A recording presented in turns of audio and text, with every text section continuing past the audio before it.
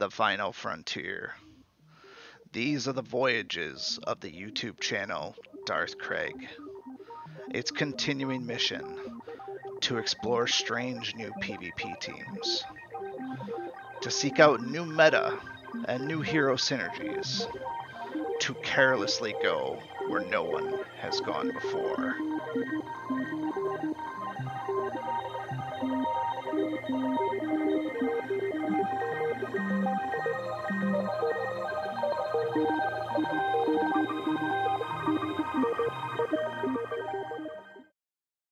Good afternoon, my dungeon boss brethren. We are back again with another Team Lab Thursday. If you've been following any of my PvP strategy, I know it's been a little bit sporadic as of recent, but work and adult life has me working and adulting, so that's how it is. But we are here now. I've had a little bit of time to accumulate some XP potions. Finally got my backup team for Open League. So, if you have been wondering this whole time, you follow me to the letter. You learned how to use the light team, and I said, hey, it's easy to get to legend. Pick the light team. Boom, boom, boom. Do it, do it, do it. And then you're rocking it, and you're saying, Darth, I'm doing this. I'm following it.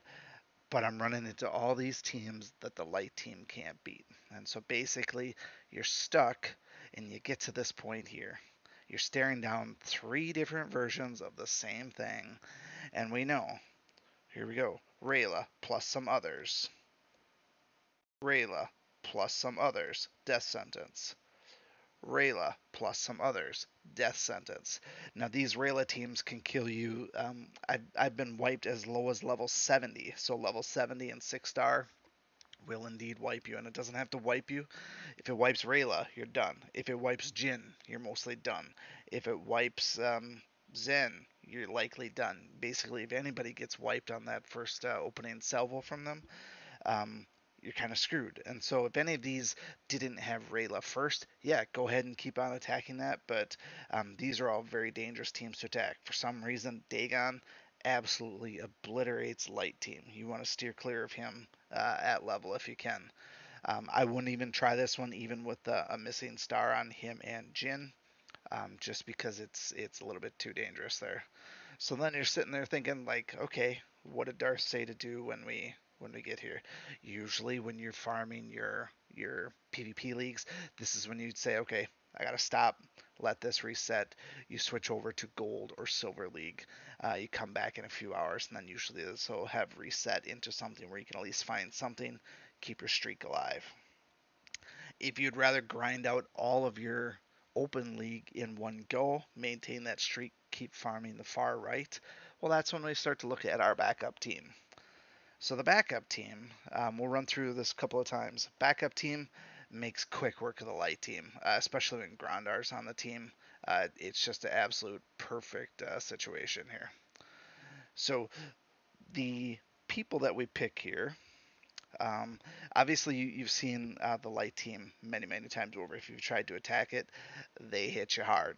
And so the name of the game is damage mitigation. How do we avoid getting killed by them when you get four people attacking you all in the first turn? Well, two people, Lily and Agnon, for example, they don't take damage on the first turn. So boom, boom, there's your first two people there. And then the other two people, we bring in Koros first, and then Miko second. The reason that I put Koros first is she's just a tad bit squishier for the most part, so I want her to get her turn 2 attack in first before Miko. But this team absolutely wipes out the light team. So now you max out this team here. You have your full light team and you have your full backup team, and you can just keep on going and going and going and going. Then you'll only have to start to worry about things when you run into other Miko teams and Gretel teams, and then you have to start thinking a little bit. Gretel teams have been the absolute bane of my existence in Open League because there's just no telling who she's going to target, and she always targets the most critical person, and then game over. So I don't like to take on matches where I don't know what's going to happen. Like this match here, very, very predictable. It doesn't matter what's going to happen. The only odd thing about this one here is Zen will do his protection. We will see that from time to time.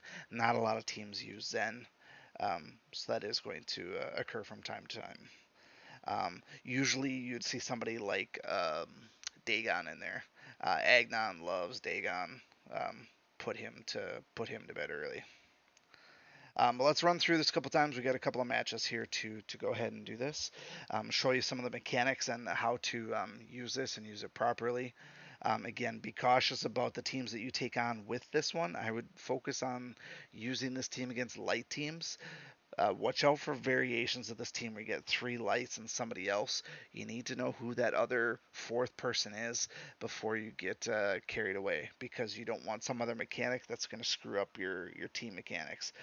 Something that's going to remove your shroud or something from Miko, for example. You got to be very, very careful. So what we do here, Koros is great because even if she dies, she pops right back to life, and then you get another attack with her. So great news there. Um, but basically, like any other light team that you're going to go after, you're going to go after Rayla first, just so that she cannot ultimately get to the ambush tactics and gain invincibility. That may or may not matter because of what Zen's going to do. Truth be told, didn't seem like that happened here at all. I don't know if this is on Ascended. I wasn't paying attention. I was monologuing. Um, but Zen didn't put his first ability on anybody, and I don't exactly know why. That's good for us, though. So we'll attack with Koros. Koros does modest damage to Rayla. Um, the next thing for this is a critical piece here for running this team here. Do not use Miko's first ability. You need to save this for turn 2 when Grandar uses his taunt. You want to be able to remove the taunt and keep on trucking.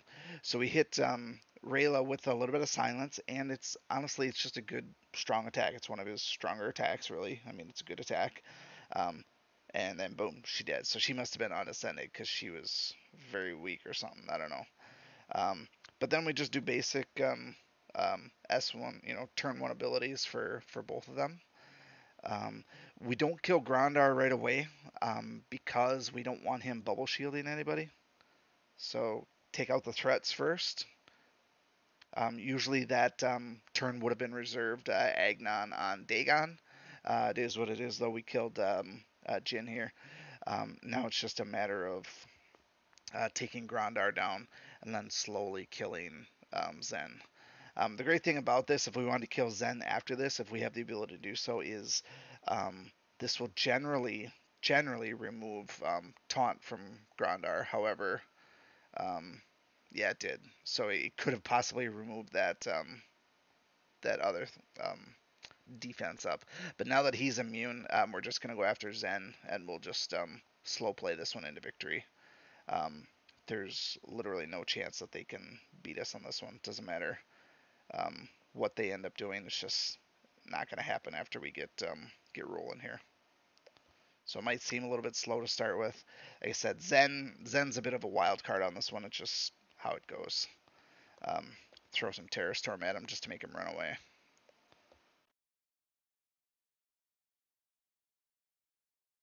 Then keeps getting a shield on himself. Um, said we're coming though.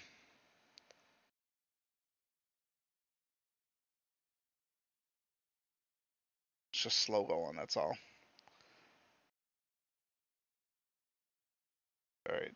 Let's see if I can't take him out. I surprised that he hasn't run away yet, but all right. Finally got Zen out of the question or out of the picture here. Grandar should be um, on his way out the door now.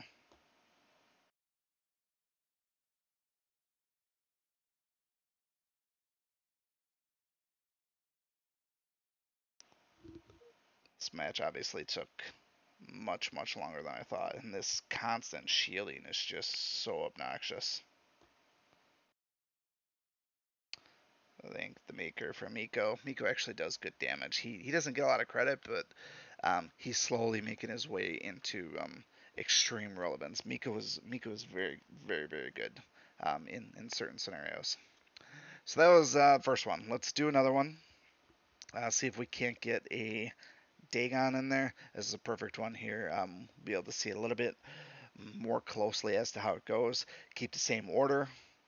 Rayla's going to do her thing. Everyone's going to throw their heat at us, and then their entire wad is blown after the first turn, and we just go boom, boom, boom, dead, dead, dead, and then clean up. So here comes Rayla and her allies. She does her thing. Great, no big deal. Doesn't hurt us. Koros soaks a whole shit ton of that stuff. Koros is great. It doesn't hurt to have your folks up at 6 stars. My only missing star is actually my 6 star on Agnon. Um, I've been fortunate to level up Miko through one of the last events, and then Koros when she first came out, and Lily when she first came out. Again, turn one for Miko, you hit Rayla with silence. She's basically almost dead. Lily finishes her off 9 times out of 10.